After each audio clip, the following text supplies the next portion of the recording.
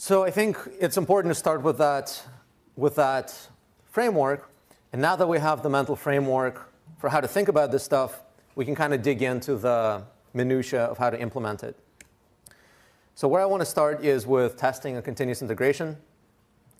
So what do we mean by tests? There's unit tests and integration tests. So unit tests are what tests for individual module functionality are called. Integration tests are what tests for the whole system, or potentially even the interface between the system you're responsible for and something you're not responsible for is called. Continuous integration means that you run your tests and maybe some other software development process like linting every time you push code to your repository and before you deploy anything. So continuous because every time you push, and then integration because it runs all the tests. So SAS for continuous integration is kind of the way people do it, unless you're at a big company.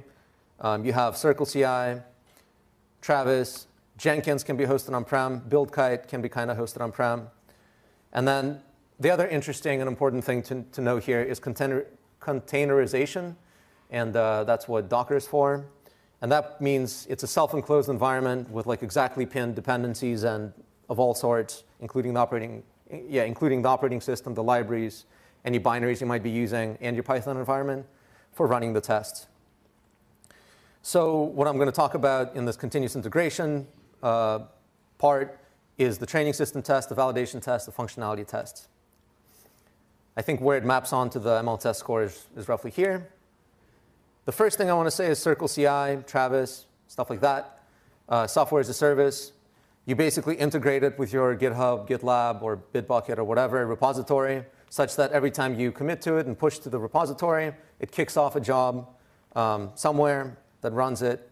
The jobs are usually defined as code, but they run in the Docker container. And then they can also store some results in some kind of artifact repository that you can log into and view the results. They don't usually have GPUs because this is kind of for mass software development use. CircleCI has a free plan if you're a solo practitioner. That's a nice way to kind of get started with it. Jenkins and Buildkite. So Jenkins is the real, it's an old school thing. It's still very relevant and good. It's probably used the most out of all the continuous integration tools. It's something you install on your own servers. It's very configurable. Buildkite is kind of a new thing that I like. It's a nice option for running it on either your own hardware or in the cloud, or partially on your own hardware, partially in the cloud.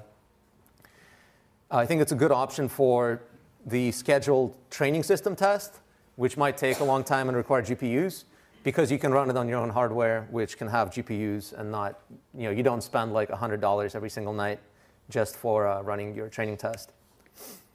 So yeah, it's very configurable, very flexible. The way Buildkite works is there's this notion of a pipeline that's like things that you want to happen.